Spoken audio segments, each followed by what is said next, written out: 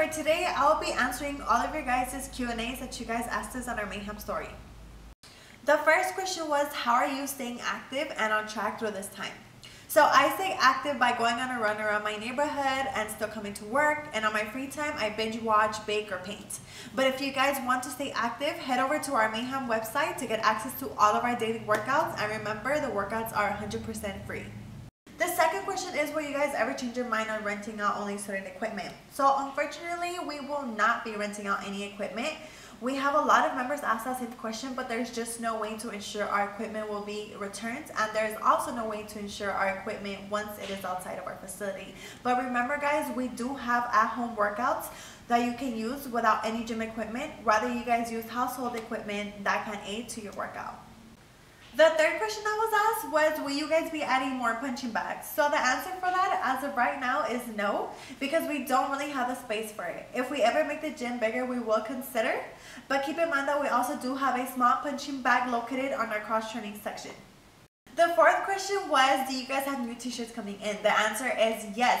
We do have new shirts with also new logos. Head over to our website, Mayhem Clothing and Apparel, to find those.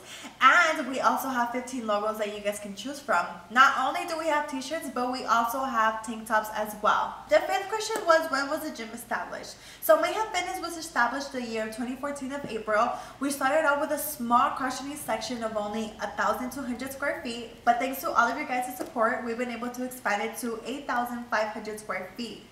So currently we have available more than 150 machines with a fully loaded facility that includes bodybuilding equipment, powerlifting equipment, strongman equipment, and cross-training equipment, and much more. The sixth question was, how often do you guys get new equipment? So every month we get new equipment added to the gym, whether it's a new machine, new merchandise, new stickers for the facility. The reason why we do this is to add more meaning to the facility and to give our members a more motivating experience. The next question was, will you guys ever add showers or lockers? So this is a question that has been brought up a few times, but based on average, less than 3% of members use the gym showers when gyms have them available to the public. So therefore, we don't think that that is a good business move. We rather invest our money in other things around the facility that might be used more often. The next question is, will you guys be adding a vending machine? The answer is yes. We will add a vending machine in the near future, and not only will we be selling drinks, but we will also be adding snacks to the machine so all of you guys can purchase when you guys need an extra boost.